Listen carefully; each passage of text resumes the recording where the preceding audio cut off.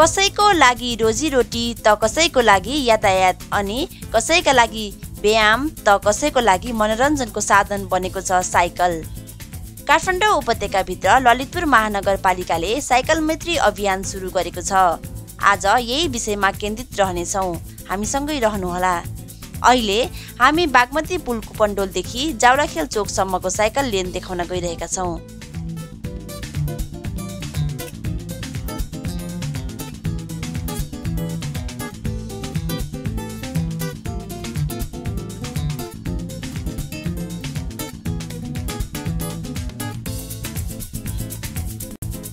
ललितपुर महानगरपालिकाका मेयर चिरी बाबु महर्जनले ललितपुर महानगरलाई साइकल मैत्री सहर बनाउने योजनामा काम अघि बढेको बताउनु भएको छ। उहाँका अनुसार युवाहरूमा बढ्दै गएको साइकल मोहलाई सम्बोधन गर्न यो कामको थालनी गरिएको हो।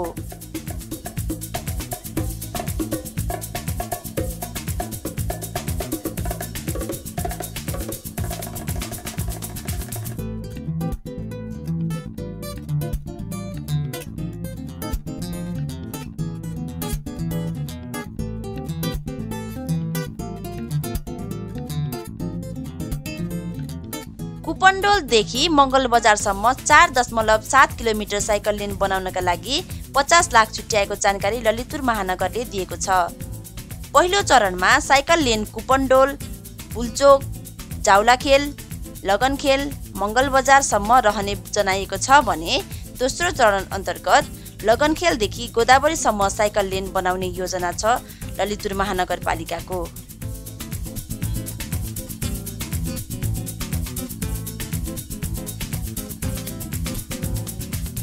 सुरक्षाका लागि यस साइकल लेनमा विभिन्न ट्राफिक चिन्ह सहित अन्तर्राष्ट्रिय मापदण्डको लेन तयार हुनेछ र बाटोको दायाँ र बायाँमा 1.2 मिटर चौडा रहनेछ।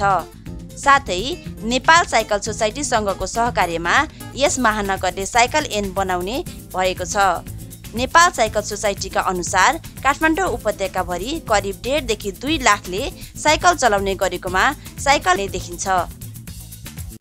साथै उपत्यकालाई साइकल मैत्री बनाउन सके वातावरणमा सकारात्मक प्रभाव पर्नेछ, इन्धन तथा सवारी साधनमा हुने खर्च घट्नेछ, स्वास्थ्यमा पनि राम्रो प्रभाव पर्न जाने देखिन्छ।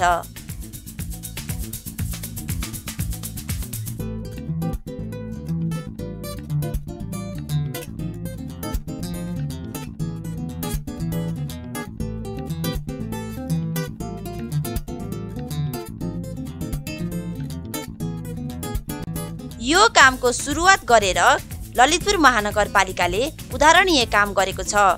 यसलाई काठमाडौँ उपत्यकाका महानगर तथा नगरपालिकाले आफ्नो क्षेत्रभित्र लागू गर्न सके धेरै राम्रो प्रभाव पर्न जाने देखिन्छ।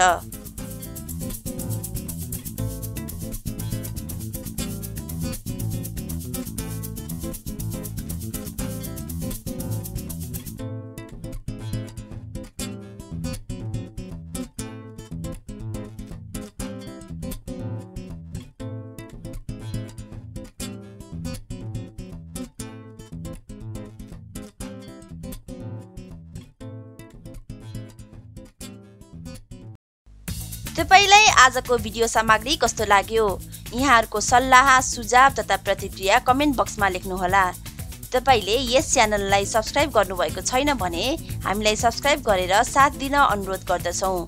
साथै यो भिडियो मन परेको छ भने लाइक अनि शेयर गर्न पनि नछुटाउनुहोला। भिडियोलाई अन्तिमसम्म हेरेर साथ दिनुभएकोमा धन्यवाद। वर्तमान वैश्विक महामारीको अवस्थामा सुरक्षित रहनुहोला, स्वस्थ रहनुहोला।